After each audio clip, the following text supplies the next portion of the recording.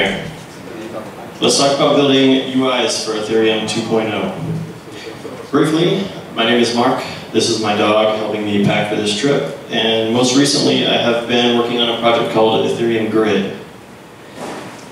Grid is a desktop application. It helps you discover, download, configure, and run various Ethereum clients and tools.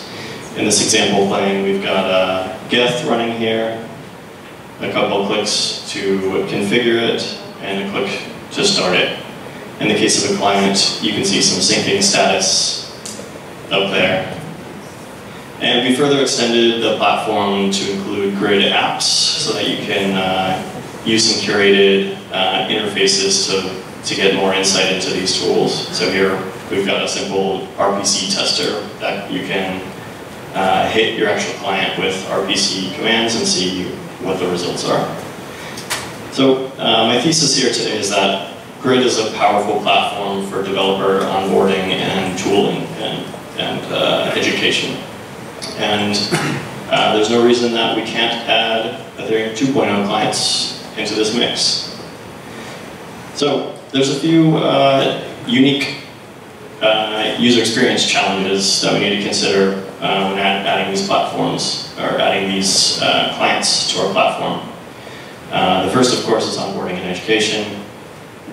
Users now have a new batch of questions that they are going to be asking. That is, what is staking? What is proof of stake? How do I do it?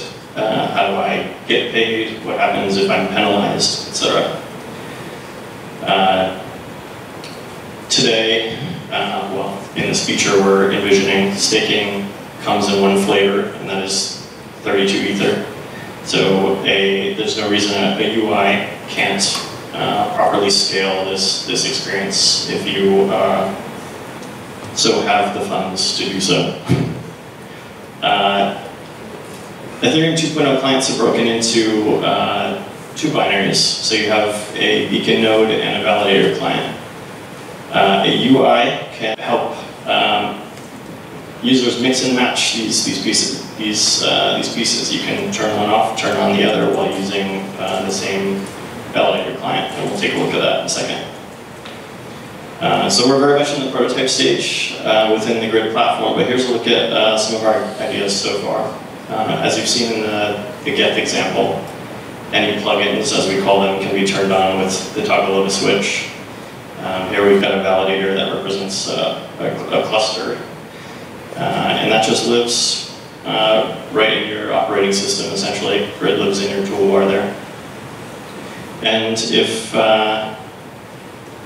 your beacon node, for example, has some instability, it's as easy as a couple clicks to switch to another one. And the real takeaway here is that the developer does not have to install an entire new developer environment to switch over from one client to another, or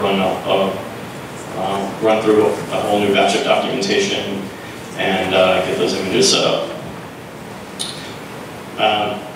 So these are some early ideas, some takeaways. We don't have a relationship yet with all the 2.0 client teams. If you're representing any of those teams here today, we would love to talk to you and get sort of your wish list for what a UI could look like.